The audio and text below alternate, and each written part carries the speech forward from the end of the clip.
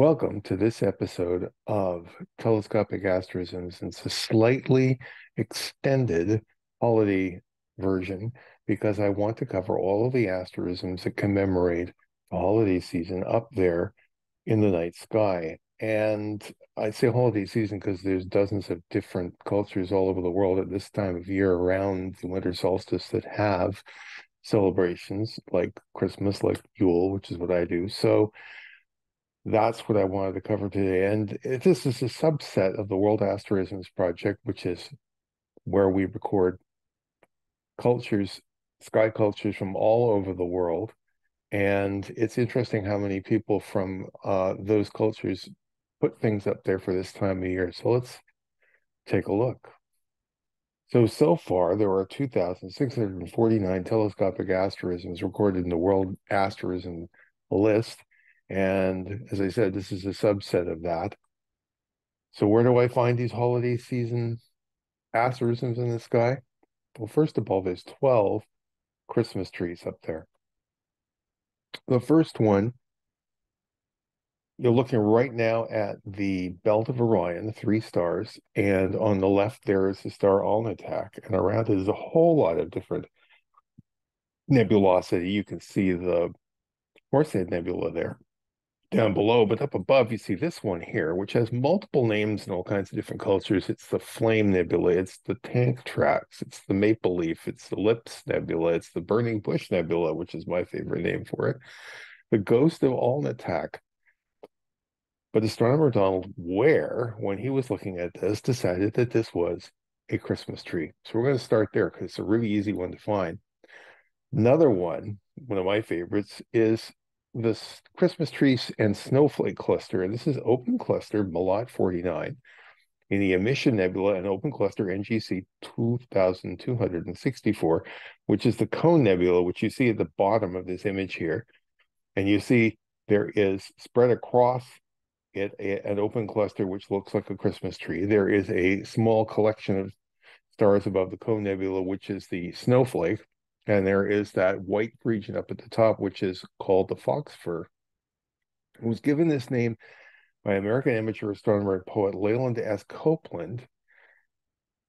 And I think it's a really good one to take a look for in the sky. So where you go for this one is between Orion, which you see on the left in this view of the sky above Seashell, and Gemini on the other side of the Milky Way. And in between them, two of them, if you take a line from Lambda Geminorum and up from Alnitak and the belt there, it's just a little off center in between there, right there. Now, let's move slightly over towards the west. Same sky, there's Orion again. There's the three stars of the belt we were just looking at.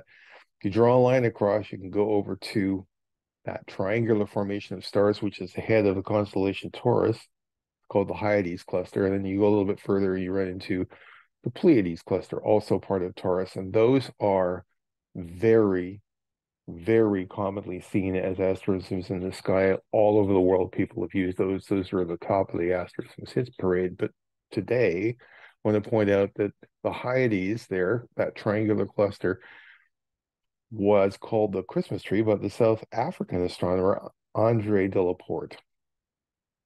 And over on the right there, you see the Pleiades. So next door, you find the candy cane, which is one of mine. Talked about it in the last episode. Right there, you also have Ali's braid in there. You see the star Alcyone and the cascade that comes down from that. It's another one we talked about last time. Now, number 4 is an open cluster, NGC 2516 or Caldwell 96. This is very bright, magnitude 3.8. This is in the southern sky because I want to share skies with my colleagues in the Sunshine Coast of Australia from up here in my Sunshine Coast in British Columbia. And it's South African astronomer Carol Botha who described this like a Christmas tree with lights on the tips of the branches. This is also known as the Southern Beehive. I think that's the most common name for it, and the Sprinter. So if you want this, you're looking at part of Carina here, and you see the bright star Canopus and the beta star in that constellation Avior there, and just below that line between the two of them, quite easily find this with binoculars. definitely with a telescope. Number 5 on our Christmas tree list is in Aquarius. It includes the star HIP 102042. So if you've got a go-to scope, you can go to this Christmas tree by going to that star. Also, you can find it if you're looking between Aquarius on the left and Aquila on the right there. Go from Mu Aquarii to another line from Theta Aquilae. It's about a quarter of the way between the two of them in the sky right there. Number 6 on our Christmas tree list is from Hungarian astronomer Santa Gabor, who comes up with all kinds of amazing asterisms. This is 97 on his list. This is 9th to 15th magnitude stars in the constellation Monoceros, right there. And if we're looking for this, there is this part of Monoceros where if you take a line from Alpha Monoceros up and Beta Monocerotis down to this point here to complete that parallelogram right there, about a third of the way down, that's where you're going to find this Christmas tree. Charlie Brown's Christmas tree is number 7 on our list. Here it is. Here it's open cluster NGC 2367 in Canis Major. It's discovered by William Herschel back in 1785. That comic strip, Peanuts, in which you find the character Charlie Brown and his Christmas tree, dates back to a premiere in 1950. So I haven't figured out who's named it yet, but it doesn't go back any further than that, obviously. You can see it upside down here with the top of the tree kind of curled over like the one in the cartoon. For this, you go down to the constellation Canis Major, easy to find because it's got that very bright star Sirius. Draw a line from Sirius down and from G Pupus up. And right there, just a little off center. That's where you're going to find it. Now, next to this, you've got a snowman, Sharpless 2302. This is in Puppis. You can see that dark lane separating it into two parts there. So here we are, same piece of sky. There's Canis Major again. Only this time we go from Sirius through the star Io to Canis Major and out about twice the distance between those two stars. And that's where you're going to find the snowman. There's a bent Christmas tree right here. This is from Jeffrey Corder's list. He's an American amateur astronomer, and he has a huge list of about 5,000 asterisms, and a lot of them have to do with Christmas. This is 478 on this list. It's in the constellation Perseus. So there's Perseus in the middle, and there's the principal middle star there, Myrfak. And here, if we zoom in, right next to Myrfak is where the tree is. But next to this, there's another seasonal one, and it's called the Christmas Goose. And it's located right here, basically centered on that star Myrfak. Number 9, another one of Jeffrey Corder's, 349 on his list. This is next door in Andromeda. Here you see it sort of laying on its side here.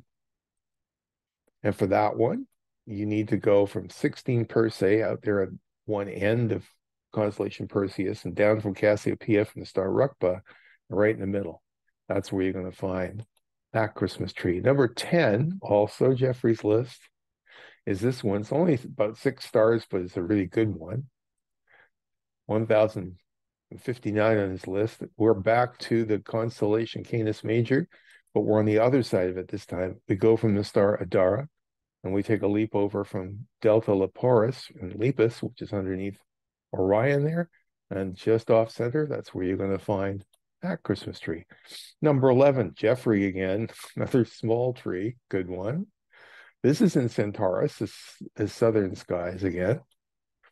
And for this one, you've got Crater, Corvus, and Hydra, the water serpent up there, and then you've got Vela and all of the other constellations that used to make up Argo Navis down there. And if you go from G Hydrae and up from Delta Centaurus there, and then you make another line from Mu Velorum and Mu Hydrae, where the lines cross, that's where you'll find that little tree. Finally, the Christmas tree number 12, again, southern sky, really easy to find because you're looking right now at the Southern Cross. Can't miss this thing in the southern sky. This is quarter 2357 on Jeffrey Corder's list, and tucked right there in the intersection between those major lines from those major stars, that's where you're going to find this Christmas tree. Let's zoom in. There's that intersection. There's the Christmas tree. Now, Santa Claus is up there too. So, for example, we're going back to Hungarian astronomer Santa Gabor. This is 50 on his list. And this is in the constellation Corvus. You see it right there. So the way you do this one, there's Corvus, that four-sided asterism, as the IAU puts it in the sky as a constellation. And on one of those four sides, between Ganna and Minkar, right there in the line, that's where you're going to find it straddling that line. I have a Santa Claus on my asterisms list. This is number 17 on my list. This is in the vicinity of Delphinus and Aquileus. This is what it looks like. It's a fairly large asterism. You can see it actually with the unaided eye, definitely binoculars. This is what it looks like if you connect the dots. There you go. And if you're looking for this between Aquarius on the left and Aquila on the right, just below Aquileus and Delphinus, that region of sky you see in there, that's where you're going to find it.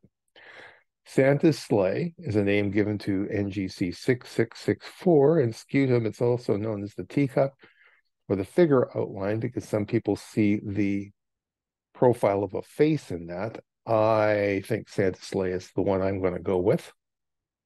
For this, you're going up to that roughly triangular shield-shaped asterism called scutum, and right by the alpha star there, that's where you're going to find it.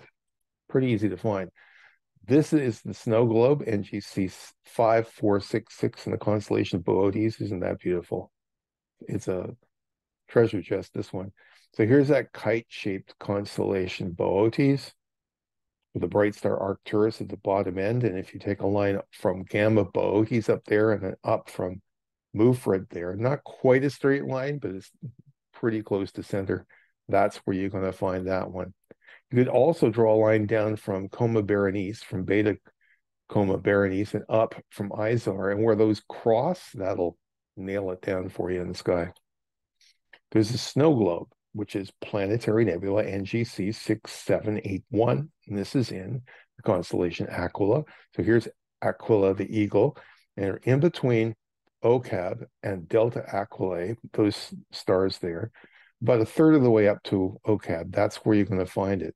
Now, in that triangle next to it, which is Ocab, Delta Aquilae, and Altair, you'll find that next to this is a snowball, which is NGC 6804. This is a planetary nebula. So if you take a look at that triangle again, right, they're not quite in the middle, but pretty close. That's where you find that one. Here's the snow sled, which is open cluster, NGC 1778 in the constellation Auriga. Here's Auriga, that oval-shaped constellation that's connected through Elnath to Taurus. And right there in that loop is where you're going to find this. There's a whole bunch of interesting stuff in there. In later episodes, we're going to cover a lot of it.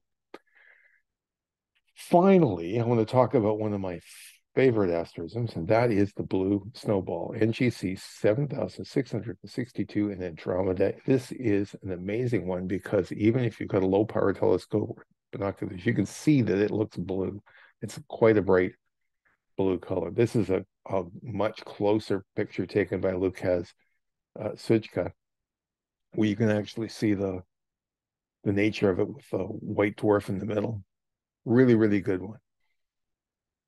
If you want to find this one, you go from Alpheratz, which is the star that connects Andromeda and Pegasus, and you go across from the Beta star, Beta Lacertae, and the lizard, Lacerta, and pretty much in the middle there, that's where you're going to find it. And that's our list of holiday asterisms. So check out our links in the end screen below for the World Asterisms Project and our website so we can show you other episodes. Don't forget to check like, don't forget to follow so you don't miss an episode. And we'll see you next time for Telescopic Asterisms.